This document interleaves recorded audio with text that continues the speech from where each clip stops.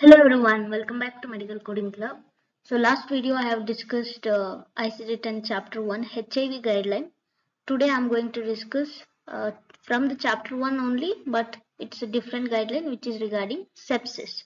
So sepsis is very important. So let's understand all the guidelines regarding sepsis, severe sepsis and septic shock and everything. So let's begin. So yes, in this video I am going to cover I'm introducing you to sepsis and then sepsis coding guideline, severe sepsis coding, septic shock coding, sepsis complicating pregnancy, sepsis with post-procedural infection, sepsis with localized infection, and in the last segment I have added few questions which are guideline based, and we'll see that also. So let's understand our first coding guideline for coding sepsis. So before that, what is sepsis? So sepsis is a life-threatening condition that occurs when the body's response to an infection causes widespread inflammation, leading to a tissue damage or organ dysfunction. Next, while coding for sepsis, we have to assign the code for the underlying infection, and if the organism is unspecified, we will be using A41.9. A41.9 is sepsis unspecified organism. So if the provider mention whatever the organism has found out, the particular organism code also we will be assigning with the sepsis. So example, you can see if patient has documented sepsis due to E. coli. So assign the code A41.51. So it is for E. coli sepsis. So A41.51 is for E. coli of sepsis. So here organism is E. coli. Next, note, only assign R65.2, that is severe sepsis, if there is a documentation of severe sepsis or acute organ dysfunction. So when we are coding for severe sepsis, we always have to look for the documentation of severe sepsis or organ dysfunction. Then only we can use this additionally. So next guideline is for, so before going to our next coding guideline, we'll see few key points. So the first point, negative or inconclusive blood culture, sepsis can still be coded if it is clinically evident. So if provider is saying that sepsis is there, that is enough for us. The diagnostic statement of provider is enough. We don't have to see the lab result. Say for example, lab is negative, but provider is saying sepsis positive or sepsis is diagnosed. Then we will go with the provider documentation and we will not check the lab result, or we will not consider the inconclusive blood culture. So next point, urosepsis. This is a non-specific term and does not automatically mean sepsis. And query the provider if it is needed. Okay, so sometime in the medical record, they will be documenting urosepsis. Okay, by seeing urosepsis, coder will assume there is a documentation for sepsis. Okay, so urosepsis is different, sepsis is different, and urosepsis is a non-specific term and we don't have any ICD for that. Okay, so we should ignore, or if it is needed, we have to query the provider. And next guideline, next point, sepsis with organ dysfunction. So if the patient has a sepsis and associated organ dysfunction, this may be coded as severe sepsis. Okay, this is important. Sometime in the questions, you will see sepsis documentation and organ dysfunction document. Okay, so many will think like we have to code sepsis first, that A41, and next we have to code the organ dysfunction since severe sepsis is not documented, but that is not the fact. So you should understand clearly sepsis, then severe sepsis. After that, the next complication will be organ dysfunction. Okay, so that is why if they are documenting sepsis and organ dysfunction, defaultly we have to code for severe sepsis also. Example, you can see if the patient has sepsis with acute kidney failure, patient has sepsis with organ dysfunction. Okay, so what we can code? So sepsis code A41.9, since the organism is not found. sepsis unspecified we have coded, and next we have to code for severe sepsis R65.20, that is severe sepsis without septic shock, and along with N17.9, which is acute kidney failure unspecified. Okay, so the sequencing first be sepsis should be first, severe sepsis should be secondary diagnosis, and then last organ dysfunction we can code it. So next, coming to coding severe sepsis, as we already discussed, severe sepsis requires two code. The first one, the infection, which is sepsis code as primary, and secondary we will be assigning severe sepsis R65.2 series 20. R65.20 is for severe sepsis without septic shock, and R65.21 is for with septic shock. So example you can see here. If the patient has severe sepsis due to streptococcus with acute respiratory failure. So here patient is having sepsis, severe sepsis, and also organism also they have found out. So firstly we are coding A40.0 sepsis due to streptococcus, and next code secondary code R65.20 which is severe sepsis without septic shock, and at last J96.00 that is acute respiratory failure unspecified. Okay, so this coding is correct. Next, coming to septic shock. So septic shock is a severe form of sepsis where septic shock can affect circulatory and metabolic abnormalities that results in dangerously low blood pressure and despite of fluid restriction leading to potential multi-organ failure. Okay, so it's a kind of infection with the shock where it can affect the circulatory and metabolic abnormalities, and finally it can lead up to a multiple organ failure. So coding, sequence the systemic infection first followed by R65.21. So here sepsis code, whether it is having organism or unspecified organism, A41.9 will be coded first.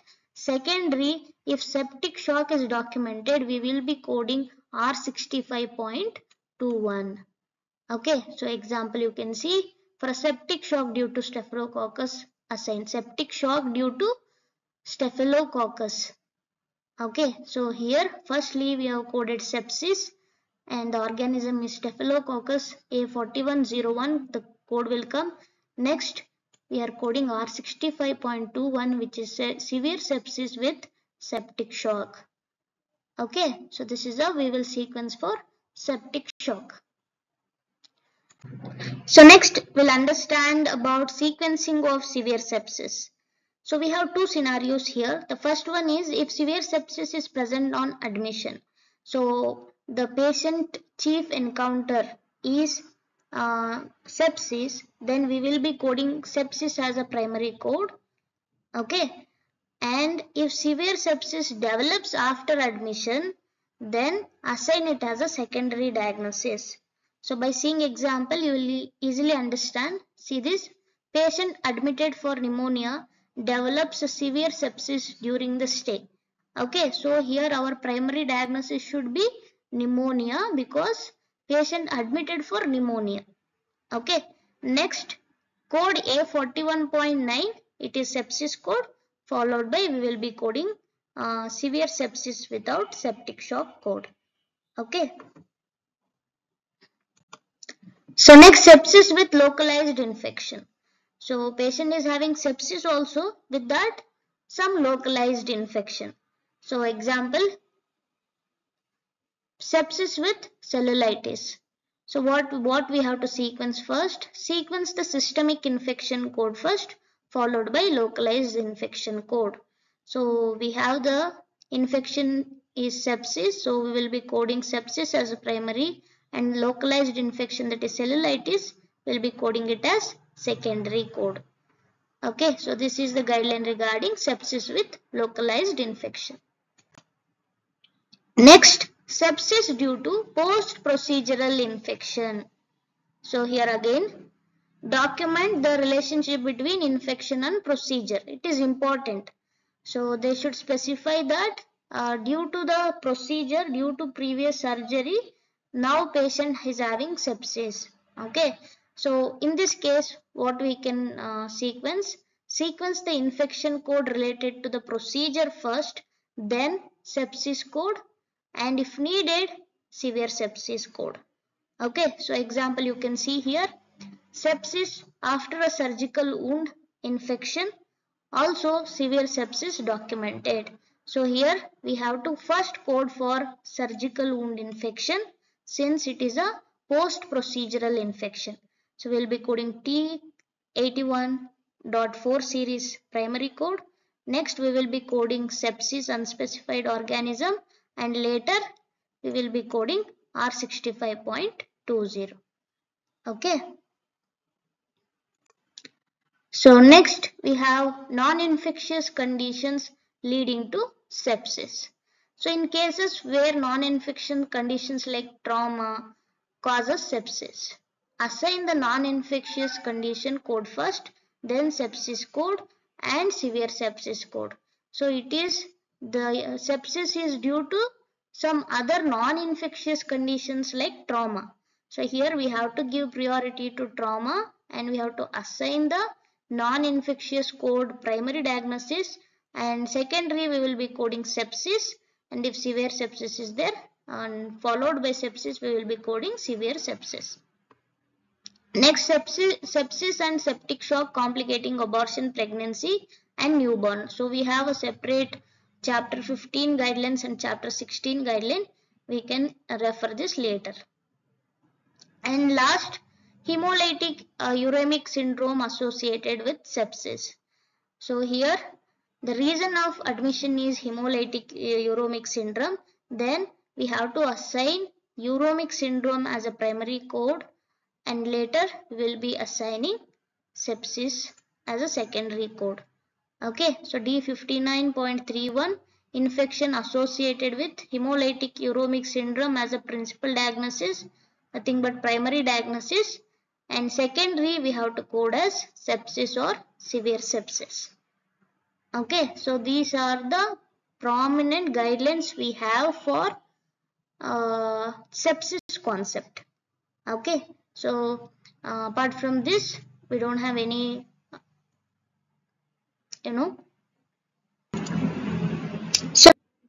so we'll see few practice questions regarding sepsis coding guideline. So first question, patient is admitted with the E. coli sepsis and develops acute renal failure during the stay. How should this be coded? So we know we have a E. coli sepsis. So we have organism code also along with the sepsis and develops acute renal failure. So here we have documentation for infection and then severe sepsis and organ failure. Okay, so don't think like severe sepsis is not documented, so we should not code for severe sepsis. If organ dysfunction is there, then defaultly we have to take the severe sepsis also. So in option A you can see only sepsis and organ dysfunction is documented. In option B, sepsis with E. coli and severe sepsis without septic shock, and lastly renal failure. Okay, so but option C, firstly the first sequence is they have just given severe sepsis as primary, so it is wrong, and option B also wrong, option A also wrong. Correct answer should be option B.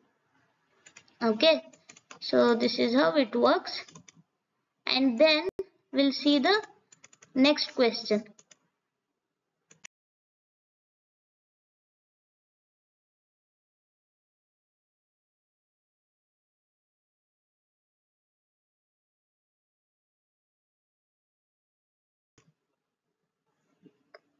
So next question, patient is diagnosed with urosepsis. What is the correct coding action? So here code as sepsis, assign code as urinary tract infection, do not code until further clarification is obtained, and assign the code R65.2 for severe sepsis. So as I already mentioned, urosepsis is a non-specific term and we don't have any ICD, and we should not consider urosepsis as sepsis. Okay, so we have to just query the provider.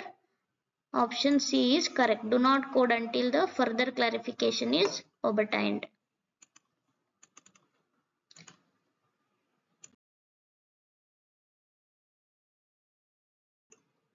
So next, question 3. Patient was admitted for pneumonia and sepsis developed after admission. What is the correct sequencing of the diagnosis? So here patient is admitted for pneumonia and later the patient developed sepsis. So here our reason for encounter should be coded first. Pneumonia should be coded first. Then we can code sepsis. Option B is correct.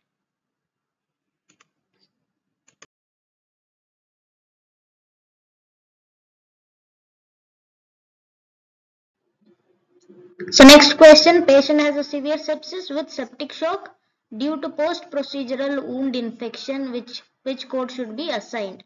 So here this question is regarding post-procedural coding guideline.